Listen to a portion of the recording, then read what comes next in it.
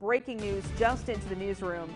Burlington Mayor Weinberger has started the process of terminating Airport Director Gene Richards after an investigation revealed he mistreated city employees and violated city policy.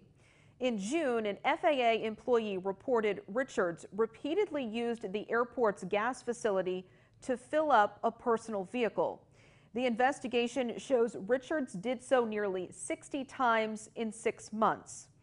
The investigation has also revealed Richards regularly engaged in behavior that employees found humiliating and offensive, including yelling, screaming, name-calling, and at times using profanity.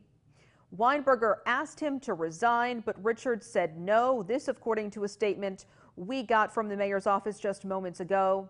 The mayor now will call a special session next month for a termination hearing.